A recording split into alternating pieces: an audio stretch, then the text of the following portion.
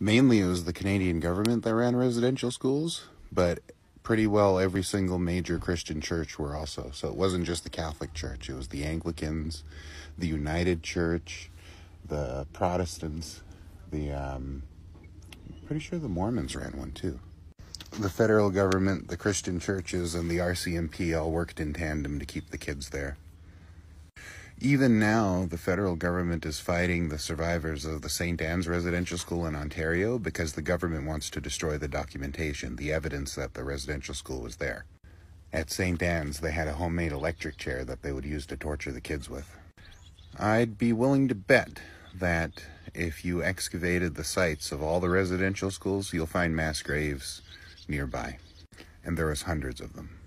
This was generations of Indigenous people, so if you're wondering about the Indigenous situation in Canada now, you just look that far back.